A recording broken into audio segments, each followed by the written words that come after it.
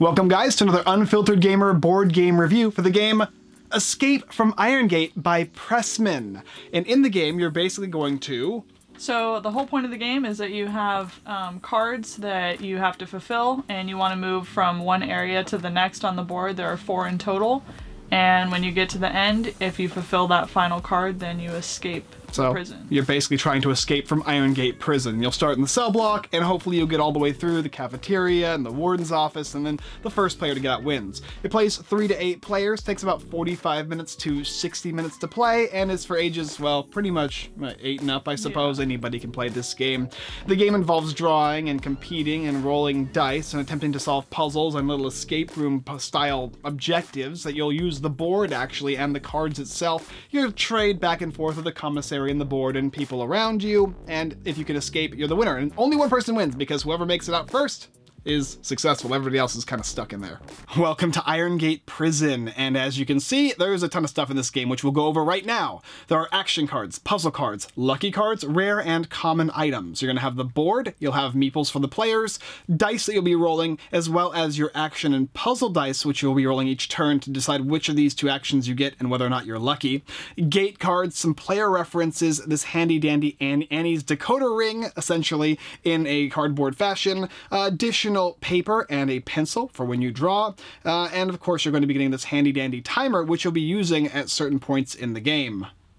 So basically at the beginning of the game everybody gets their own meeple. They're dealt 3 common items, and then everybody will also get a set of 4 of these lock cards at various difficulties, and everything else can just be set to the side and easily accessible. Exactly. And the game is fairly simple. You're going to roll the die, and then after you roll the die, you're going to go ahead and perform whatever action or puzzle it might be.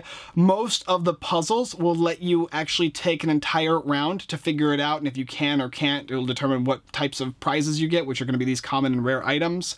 And then after you solve your puzzle or do your action, you're going to then be able to choose to trade with a commissary, trade with another player, pass a gate, or do nothing. So for the first player, he's got his 3 common item cards. He's also going to get 3 gate cards, and these gate cards will tell him or her what they need in order to successfully get from one area to the next. So in this case, he needs a rope and a toilet paper. And if he happens to have a rope and toilet paper in hand, at the end of the turn, he can use that to move from the cell block to the yard. Then he'll discard that gate card, and he'll need to do the next one, which is the cafeteria, and it'll tell him what he needs. And that's basically the idea of the game. Every round, you'll have the opportunity to move from here to exit, and if you can do that, you win. When you start your turn, you're going to take these die, and then you're going to roll them. And when you roll them, this happens. So what actually is this result? So at the beginning, you will grab a lucky if it's if it's 2 of the same, and then you will go ahead and grab a puzzle. Now if it were 2 A's, you would grab a lucky and then an action.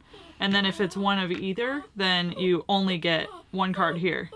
Exactly, yeah. So if it's 2 of the same, you're going to go ahead and get a lucky card. Most of these are going to be actions. You'll do them, you'll perform them. Sometimes they're going to be unique little things where you'll die. And then if they're not, and then after that, you'll go ahead and take whatever it is. If they have the 2 different choices where it's a puzzle or an action, you'll just not get lucky, but you can choose either of the actions. Puzzles will typically be something like this, where we'll tell you some type of puzzle and you'll have an opportunity for an entire round to guess it, so you'll save this. Or it'll be something like a word puzzle, or it'll be some type of thing like this. So you got, okay, the short fuse, the short end of the stick or something like that, and you have to figure out these different puzzles and clues. You'll also be utilizing the different deciphers around the board here to try and determine what certain words are in this puzzle game. The action cards are actually going to be performed instantly. You're going to have to draw one of these 3 things, and basically for the puzzles and actions, it'll tell you on this player reference sheet the difficulty and how you can choose to make it easier or harder. And on here, this case here is Rhino is the easiest thing to draw, and drawing snoring is the hardest thing to do. And if people can guess it, you'll get rare items or common items, and so will they. So the better you do, the harder choices you make, the better items you can get. Rolling the dice, gathering the cards, performing the actions, saving the puzzles, and then of course you're going to trade. And trading, like I said before, is you trade one of these items to this area and you move on to the next one. Or if you cannot do that, if you don't have the items required in order for you to do so, then you can trade with another player. You can say, oh, I don't want this common item. Would you like to trade with me? It's a book. I need some set of clothes, or I need this or that. And you can trade in that fashion. You can also trade to the commissary, and it'll tell you can trade 3 identical common items for a rare, or you can trade 3 rares for any rare of your choice. And then And there's a unique thing. Each of the different blocks here are going to have special items, which will count as a wild. So basically you can manipulate the market by trading soap and turning it into rope.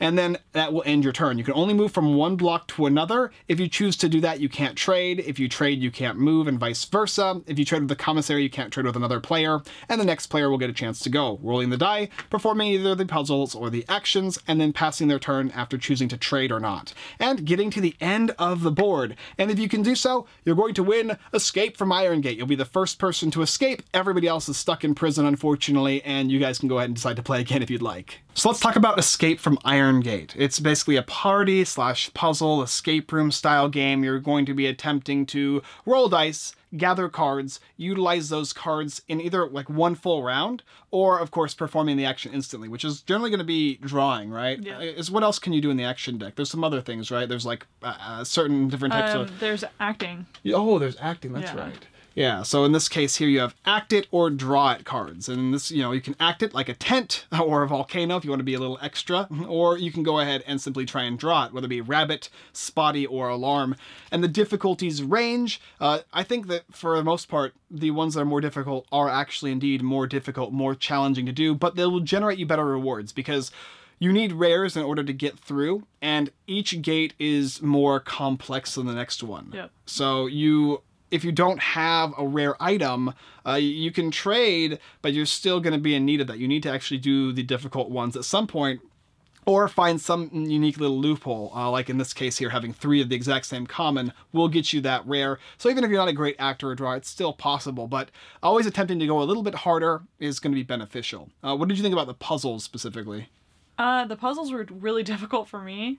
I got one of the decoder ones immediately, and after that, if I got, you know, this option where I could choose, I always went with action. Yeah, if you have the A or the P, you have the choice to choose, and she always went for that one. Right. But no, I think the puzzles were really cool. They did have like picture ones. Some people got them instantly. Other people were a little bit confused by them, I think. But some puzzles are more challenging than others, and I think it's based on what type of puzzle it is. Although I got stumped on a lot of the picture ones. Yeah. I was okay with the deciphering because I started to figure out how they kind of function. But even when you decipher them and you see how the board works, they don't give you all the letters. So you still have to actually, even if you know everything about how the puzzles are solved, there's still additional things and thoughts that you'll need to put in order to figure out. It might be bookcase, so O's might all be missing, right? It might say, okay, V turns into B and C turns into K. And you're like, okay, B blank blank blank blank blank K. Okay, so what is that word? And you have to actually figure it out, even though the deciphers aren't there. So it'll kind of like give you sort of what you need to know, but not all the information. And then the puzzle ones, it'll be like, what was the one I got screwed up on with one of the puzzle ones? Burn the candle at 2 ends, burning the wick at both ends. I guess I'll never have to forget that one again. But it was like working hard day or night. So if you chose to just instantly figure it out, that's hard. Or you can ask for a clue from your neighbor, and that makes it like medium or whatever. Yeah, you get a common instead of a rare. Oh, you get a common instead of a rare. The puzzles typically will benefit only you. However, the actions will benefit you and the person who guesses. So you'll participate in charades or drawing, and people have an incentive to help you because they want the items as well. And of course in this game, when you get far enough along, people will stop wanting to trade with you. You'll still get to take the actions and the puzzles and whatnot, so you have to be a little more conniving as to how you choose to do certain things. But it makes it a little more challenging, I suppose, if you get farther ahead than everybody else. The trading ability is very useful, especially since if no one will trade with you, can still trade with the commissary or the wild trade that you can do on each of the different areas, and they're different. Really, really fun. Lucky is cool too. Lucky may be actually lucky or not lucky though. So when you roll both of the single letters, it can help you or hurt you. What do they typically do?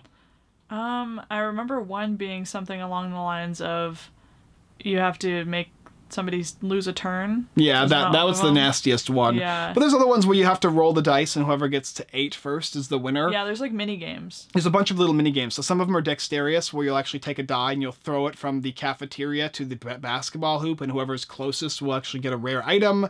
All of those type of things. They kind of lets everybody play all at once. So this is part party game. This is part dexterity game. There's drawing. There's acting. There's puzzle solving. It's a little mix of pretty much everything. The quality of the components. I think that the quality of this game is great. This is one of the most solid Pressman game party games. It has all the beautiful meeples. They're thicker and they're actually custom. They're different.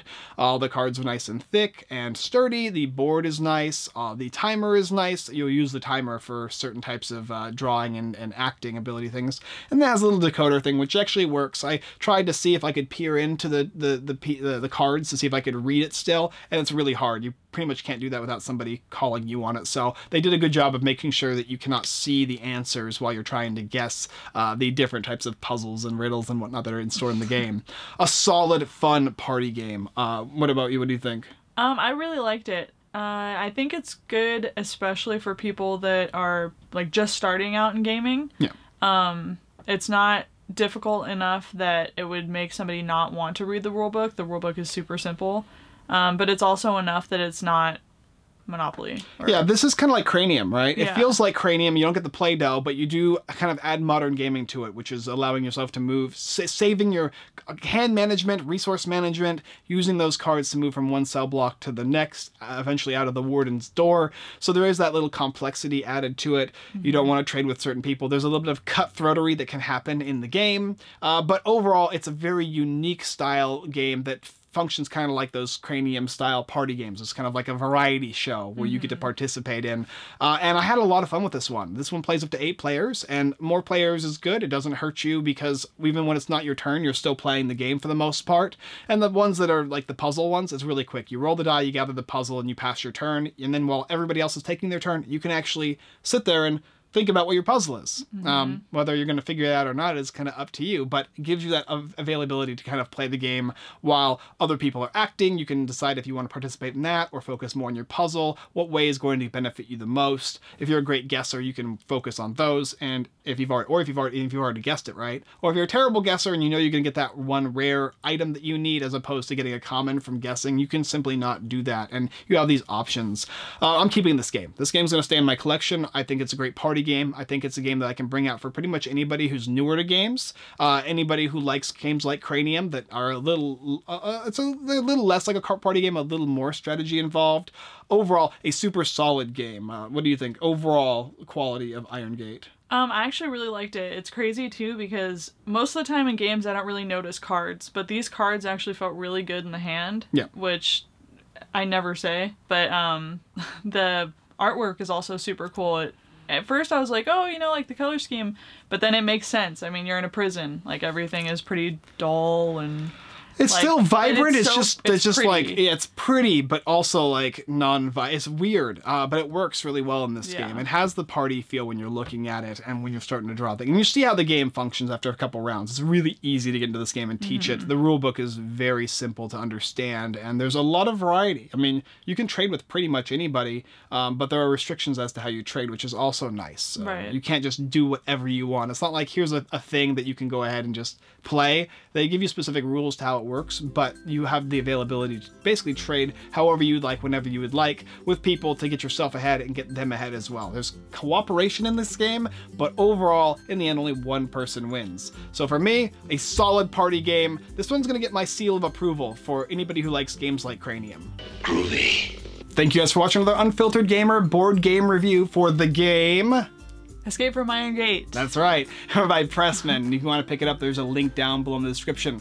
Also, don't forget to subscribe. That's right, and hit the bell notification button. If you want to go ahead and comment, let us know what you guys think about this game. Please let us know your thoughts down below. I'm curious to hear what you guys have to say.